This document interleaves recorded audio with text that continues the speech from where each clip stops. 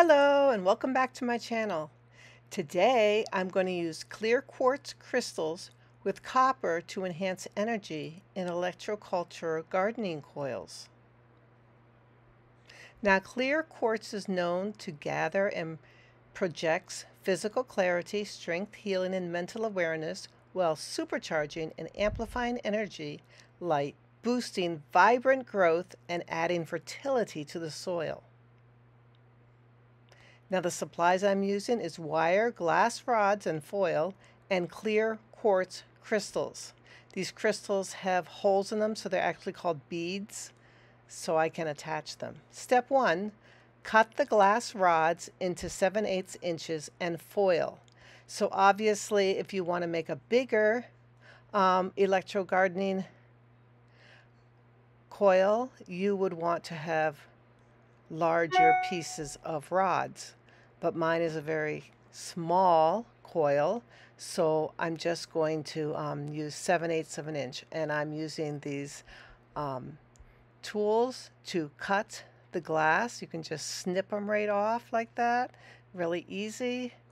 And when I'm done with that, I'm going to foil them. Now these glass rods are probably used more for blowing glass and making beads and other things like that, but they're also fun in stained glass work, but you need to be able to attach them somehow. So the way I'm attaching them is I'm cutting them to a certain length and then just foiling the ends. Now I'm using 7 32 inch wide black backed copper foil, and I'm cutting the foil in half because I really don't need that big a band wrapped around. And when I'm putting the foil on, I'm straddling the crack a little bit, so some of the foil will actually wrap around the end of the rod. So kind of like make a little top for it. So after you're done foiling them, you're going to want to push down the foil just like you would if you were doing stained glass work. You want to make sure that the foil is actually sticking to your project, because that's what's going to help hold it together when it's done.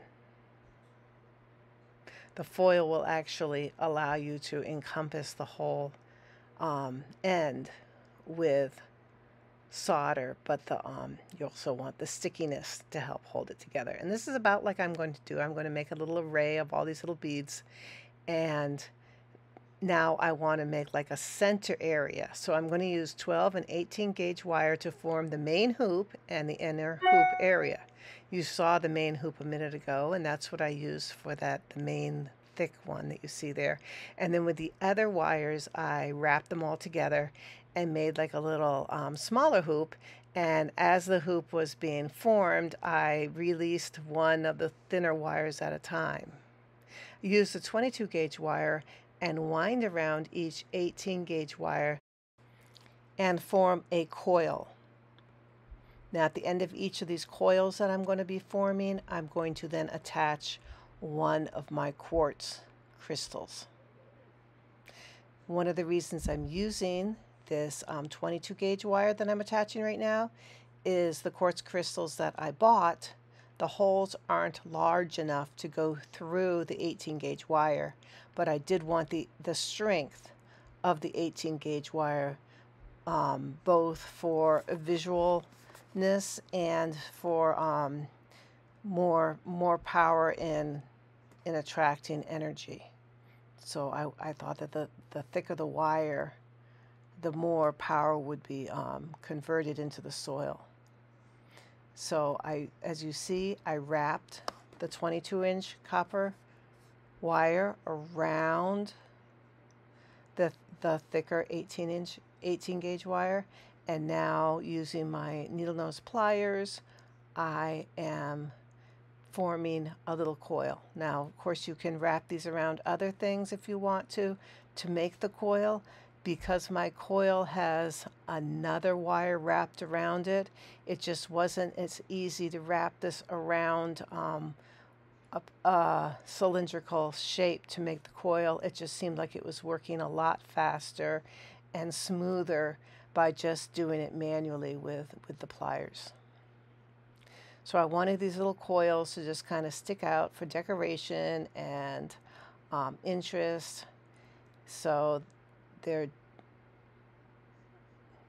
that's kind of cute. So when that's done, I'm going to add the quartz crystals to the end of each of these wires. And this is why I wanted to get crystals that already had a hole in them, because like a bead, because it's a lot easier and more strong and stronger to have that hole, so that I'm not just wrapping around, I'm actually going through the crystal itself and wrapping around, because I'm planning on using these outside, and I wanted to have some extra strength to my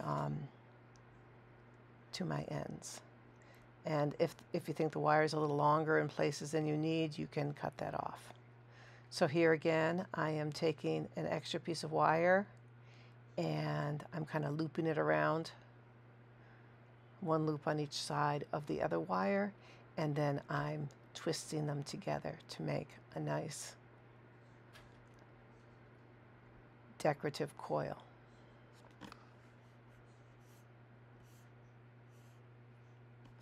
Now when you're choosing wire for your project, make sure you use pure copper, and it has to be bare. You don't want to get a piece of copper that's been made so that it's not going to tarnish.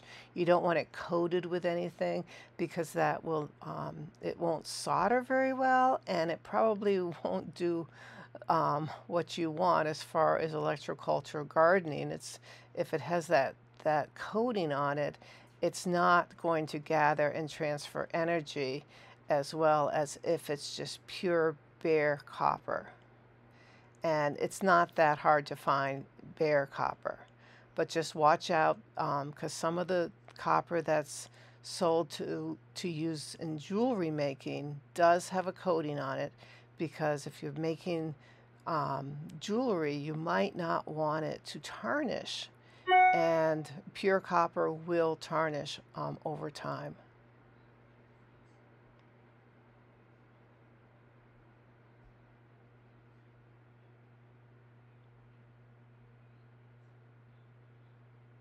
So as you can see, I'm kind of using these as kind of like rays coming out from the middle of this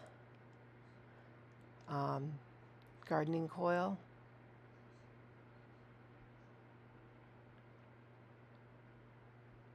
When I bought these clear quartz crystals, I wanted to get long ones. I mean, not really long, but that was the shape that I was after, because that was the look I wanted, was this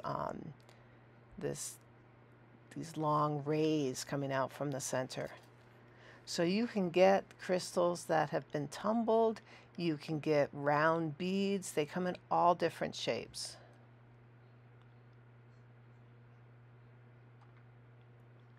Step 5, place glass rods into the hoops. So I have all those glass rods, and I made a bunch of them and foiled the ends, and now I am placing them inside where they belong.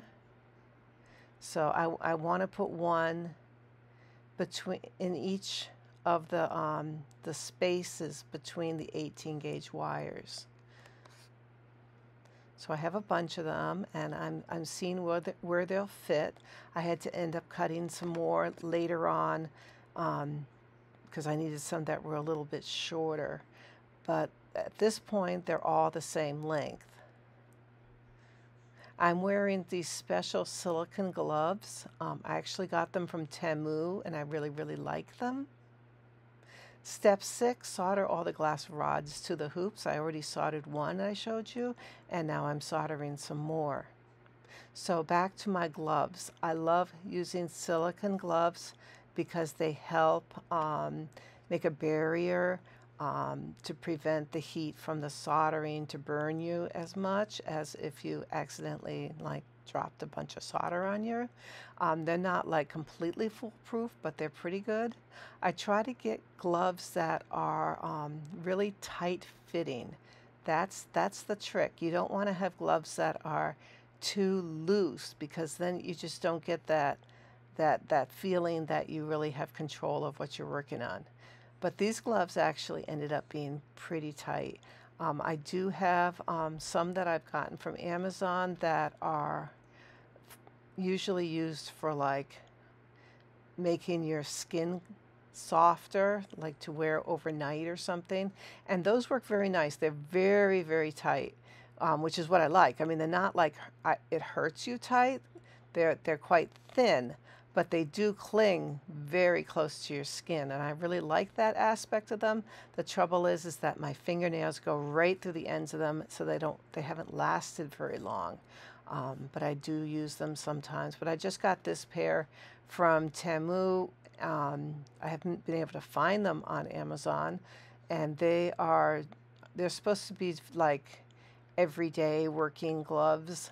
And just look at the pictures when you're looking at getting silicone gloves, and make sure that the pictures that they show have don't have a lot of big wrinkles, you know, or get some that have sizes, so you can buy some that are not really large.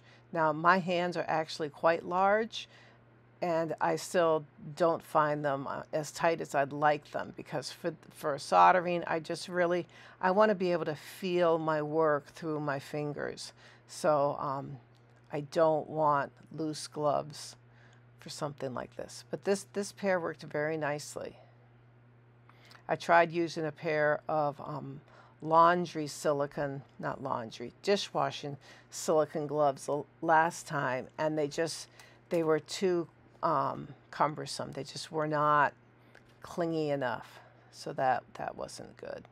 So right now I'm going around. I'm still adding more of these glass rods, and I had a bunch of different sizes. I had a couple different colors and like about 4 different sizes, and that was kind of fun because I wanted a kind of a variety of glass rods for this.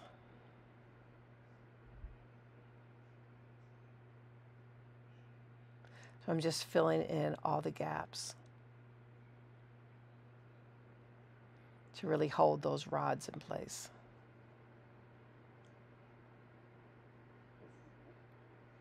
And the rods are kind of interesting to work with because they're actually bigger diameter than the wire. So you have to kind of like pick up the wire. Anyways, step 7, add glass crystal to the center hoop. So the center of my Electroculture gardening thing coil here, I wanted to have a crystal. And so this is a glass crystal, and it's not foiled on the back, so it's completely transparent. You know, you can see right through it, so the sun will shine right through it. I have a whole bunch of different ones, and I found one that fit nicely. So it's nice to have a bunch of different crystals and have them all foiled right there waiting to be used, and then you can just keep picking them up till you find the one that you like that fits your project. And I'm just soldering it in. I foiled around this crystal with about 1/3 of a width of foil, so it's not really all that well foiled. The foil doesn't wrap around the crystal a lot, but you do need to solder it in completely on both sides, because the solder is going to help hold it in, because the foil really didn't wrap around it and give it a nice surface to solder on. So you really need to make sure that the solder goes all the way around it to help hold it together. I didn't want to use a really wide piece of foil because I wanted to be able to see as much of the crystal as possible. See, I'm also soldering again the back side of all those rods, and I'm also dropping a little bit of solder wherever the wires wrapped around, wherever they met. So that's what I'm doing right here, is solder all the wire ends. So even at the top where they meet the crystals, I'm adding a little piece of solder. Some of my gardening coils do not have any solder on them at all. This one just happens to have solder because of the way I wanted to add those rods to it. So that's just the way it's going to be. And the solder is conductive, so electricity will go through solder. So it shouldn't really affect the transfer of energy from the sun, because the copper rod is still there going all the way, and I'm not coating it with anything. I'm just putting the solder on it.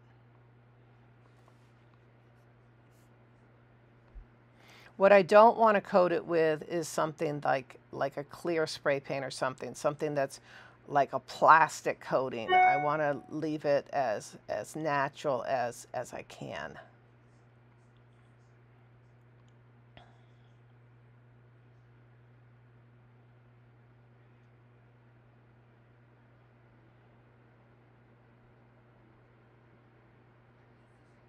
When I was all done doing this, I added a couple of small glasses to the bottom and washed it, and now I'm going to patina it. Now the reason I'm adding the patina is because I want all the solder to be the same color as the bare copper. And as you can see, the whole thing's not soldered. It's just in little bits and around the center. So spraying a little bit of patina and using my toothbrush and scrubbing in patina on the areas that I soldered will just make it all blend together.